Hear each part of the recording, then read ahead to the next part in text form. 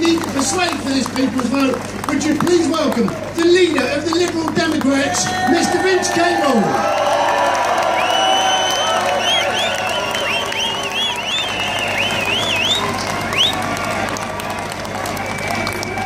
Thank you for this magnificent crowd.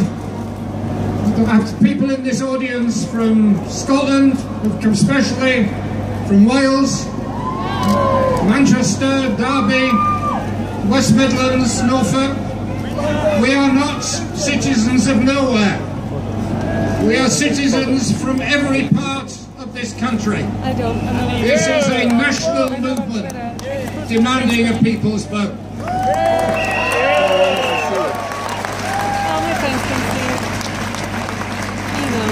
Yesterday, I was in Wales, and they're getting their Brexit dividend early.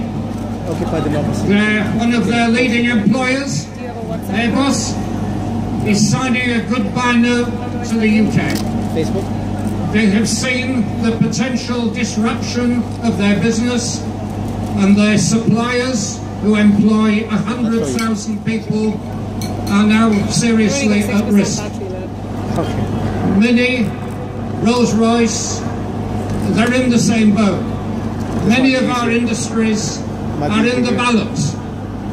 And my message to them, and my message to you, is that Brexit is not a done deal.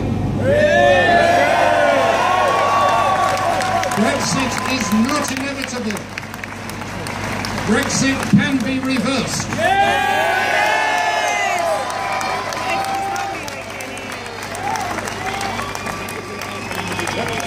And meantime, we fiddle at the other side of the road.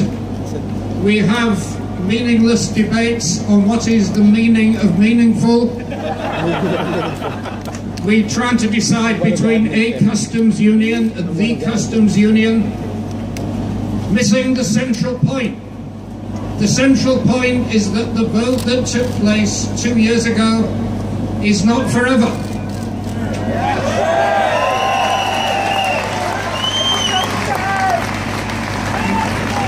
When that vote took place, there were many things we didn't know. We didn't know that there would be a divorce bill of £40 billion.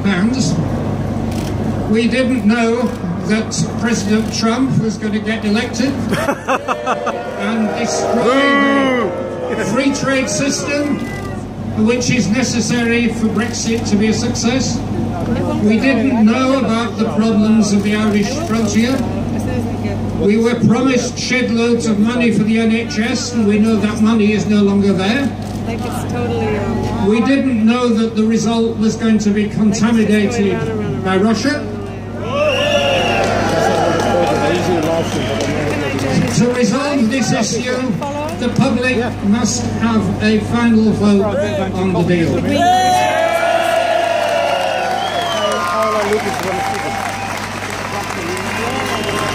Meantime,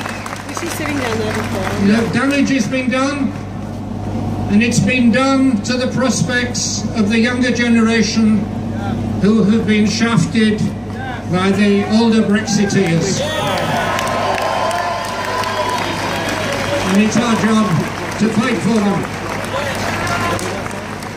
I'm here on behalf of my party, but I want to work with people across the board in other parties who are here today to make this a truly national effort.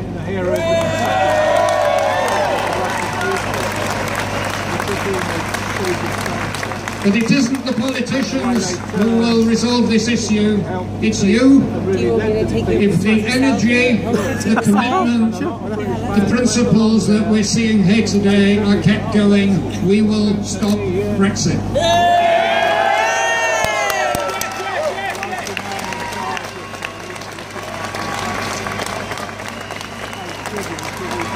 So my message today is a very simple one. Keep fighting, keep hoping, we will win.